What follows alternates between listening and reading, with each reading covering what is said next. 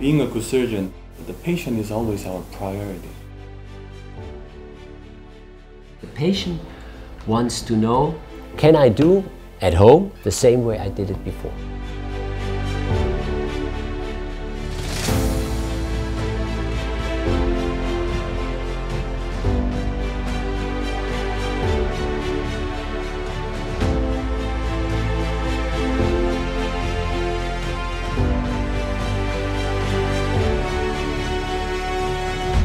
The patient wants to know, whatever disease, whatever sickness he has, the patient wants to know if he can do the things he did before he got sick, after you treated him, whatever you did, whether you do surgery, whether you put him on drugs and or oncological medication or whatsoever.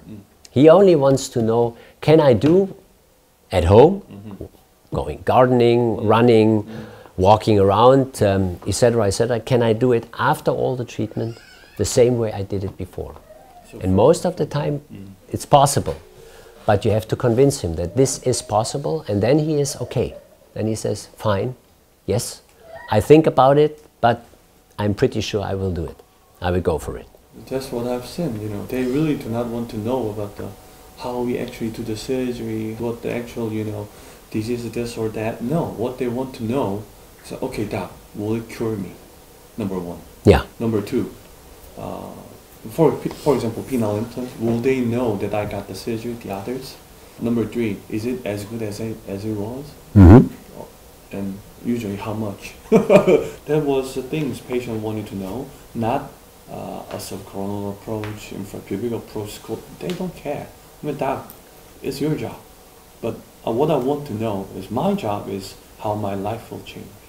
So yeah. That's what they wanted exactly. That is true. But still, if you show them, or if you have the transparency that you can show some of the video clips, how the surgery is done, then actually they say, okay, I can see it. He is so good that he is able to show how he does it. And that convinces people as well, even so they don't understand what they see. Your website today, the reason why I liked it is it's a perfect example how we should regard our patients. It's a perfect example that you respected them.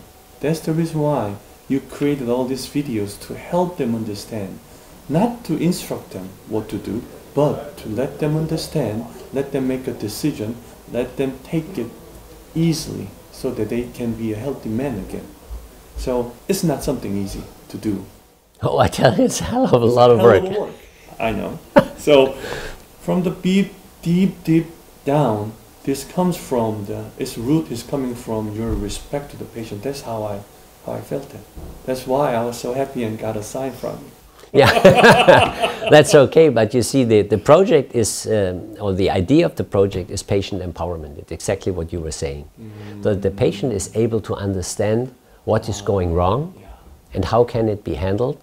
What is my prognosis? More and more people are interested, particularly if it's cancer. How good is my prognosis? Or, for example, if it's a redo penile implant, how good is the prognosis that it will not get infected as the first one, for example?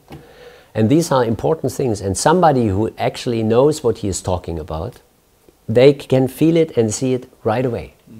And then he can say, okay, you are the one who should do it, and not the guy who actually recommended that I should go to him.